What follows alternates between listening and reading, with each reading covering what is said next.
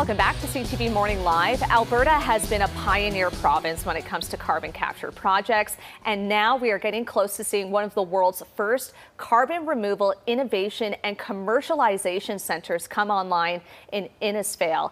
Now, to tell us more, I'm joined now by Deep Sky CEO Alex Petre. Good morning. Morning, Gina. How are you? Really good, and this is such an exciting project, not just for Alberta, but really on a global scale. Can you just tell us what Deep Sky Alpha is and what sets it apart from other carbon capture projects? Absolutely. First and foremost, Deep Sky Alpha is a very unique concept in that it is the very first center to actually test unique and differentiated technology vendors, which all do direct air capture. So this form of carbon removal is actually very different than some of the ones that we have probably spoken about before and we have here in the province. And Deep Sky Alpha is the very first hub anywhere in the world where we actually put together a variety of different technologies and test them to really understand which one of these technologies works best in the Canadian climate and which one of them is most suitable to actually put and grow at a commercial scale, because this is a very first project, but we have hopes for many more to follow.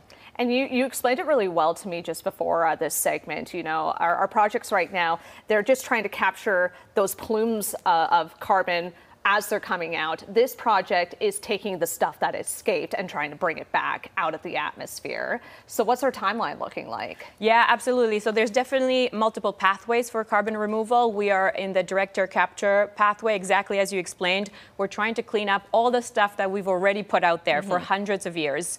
And so even if we were to stop any net new emission today, we still have a lot of work to do. Our facility right now is in commissioning, which means that it's been built and it's mechanically complete.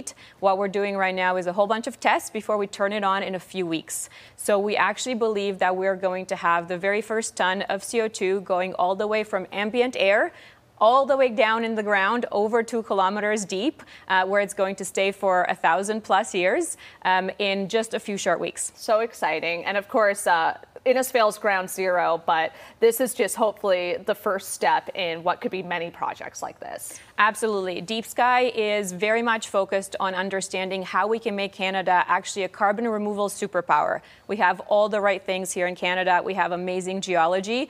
It obviously allowed us for hundreds of years to actually benefit from all the energy that we've had. We have renewable power and we have a labor force which is absolutely well suited to this. So putting all these pieces back together in a slightly different order means that we can also be a superpower in terms of removing CO2 from the atmosphere.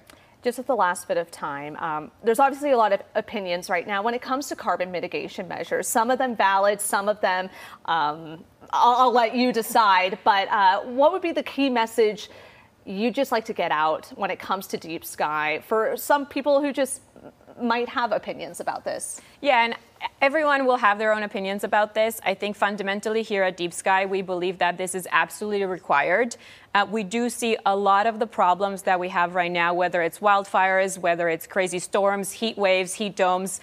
All of these are at the very core caused by the fact that we have an accumulation of CO2 in the atmosphere, which does not make it safe for humans or plants to survive in a safe way. So we believe it's imperative to use engineered solutions such as carbon removal, such as the ones that Deep Sky is bringing to our facility at Alpha and then commercializing to really help this problem. So we're always happy to engage in a dialogue. We always want to ensure that our projects are very transparent, and we do talk to communities that we operate in, but fundamentally we believe this is absolutely necessary.